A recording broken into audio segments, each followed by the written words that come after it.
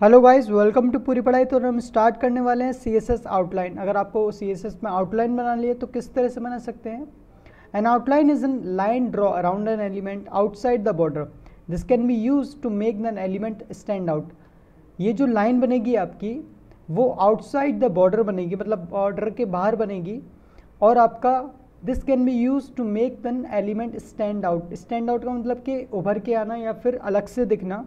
तो ये अलग से आपको दिखेगी। मैं आपको दिखाऊंगा किस तरह से दिखेगी। A CSS outline property specify the style, color and width of the outline। तो CSS outline जो प्रॉपर्टी है वो हम यूज़ करेंगे उसके कलर देने के लिए, विड्थ देने के लिए, स्टाइल देने के लिए। तो हम सबसे पहले स्टाइल देख लेते हैं। The outline style property specify the style of N outline. आपके पास काफ़ी सारी स्टाइल्स हैं यहाँ पे। आउटलाइन स्टाइल प्रॉपर्टी में काफ़ी सारी स्टाइल्स हैं। सामने आप देख सकते हैं कि dotted style, dashed style, solid, double groove, ये सब आप यूज़ कर सकते हैं। तो प्रैक्टिकली हम देख सकते हैं कि ये चीज़ें किस तरह वर्क कर रही हैं। अभी हम प्रैक्टिकली एक एग्जांपल लेंगे। उसके लिए अपने नोटपैड पे जाएंगे। नोटपैड पे सामने आपके पास एक छोटा सा एग्जाम्पल है। यहाँ पर आपका लिखा हुआ है स्टाइल, जो कि स्टार्टिंग सी से जब हम स्टार्ट करते हैं तो स्टाइल लगाते हैं और क्लोजिंग स्टाइल लगाते हैं। इसके बाद जो मेरा H1 है, H1 में क्या दे रहा हूँ मैं, सिर्फ एक छोटा सा बॉर्डर दे रहा हूँ। इसके बाद हम आउटलाइन लगाना स्टार्ट करेंगे। मैं इसको करता हूँ सेव।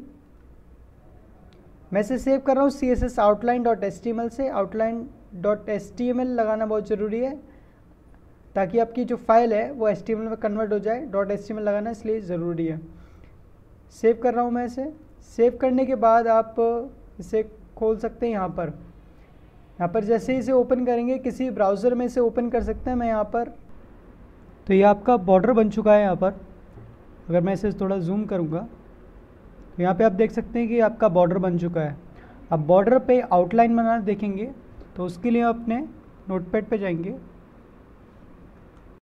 नोटपैड पे आपको लिखना है आउटलाइन स्टाइल और हम डॉटेड लगाते हैं।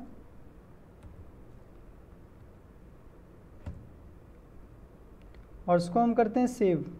सेव करने के बाद इसे रिफ्रेश करेंगे और आप देख सकते हैं कि सामने आपके डॉटेड स्टाइल बन चुकी है। तो इस तरह से आप आउटलाइन दे सकते हैं। यहाँ पे आप देख सकते हैं कि आउटलाइन आप दे सकते हैं इस तरह से। तो ये तो हो गई आपकी आउटलाइन।